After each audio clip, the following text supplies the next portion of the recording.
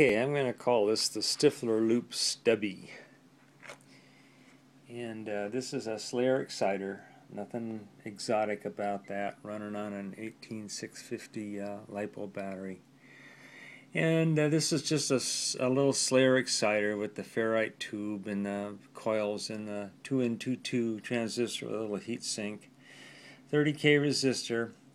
But on the AV plug, take a look at how I'm driving that. And this is a kind of Dr. Stiffler's idea of not going into the bottom of the plug, but going in somehow through the back of the LED or somehow using the heat sink for the LED. And this is what I've got here. It comes off of the fine wire L2 coil, I guess, on a Slayer exciter, around a little band of aluminum tape, and it's the same kind of stuff I'm using right there for the heat sink. I just wrapped that around the LED, and then I took the wire, I stripped the wire and wrapped the wire around the aluminum, and then on the legs I just took the switching diodes, I put them as close as I could to the legs and soldered them on, and that's the configuration right there. And like I say, I'm calling this the Stiffler Loop Stubby. And as far as how this is operating, it sends out a high frequency signal here, okay? And it hits this arrangement, this loop arrangement, where this is the positive leg, it goes through the LED, back around through the negative and around like this.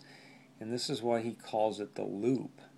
And supposedly the excitation is happening near the LED and not down here. And this is what they're talking about on the forums, is how does Dr. Stiffler's loop work? This is the positive leg, this is the negative. You've got switching diodes. In other words, the diode comes on, then it turns off, comes on, then turns off. And they're set up like this, in this loop fashion. And of course this is a diode too. This is a light emitting diode. And that's the odd thing about this, is how is that LED being lit up?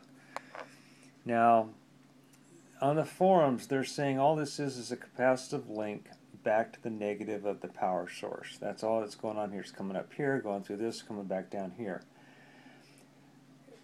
Probably right, but by exciting the loop up here at the insulated LED, which is a plastic on an LED, it's not glass, it's plastic. It's real curious how that loop is being excited.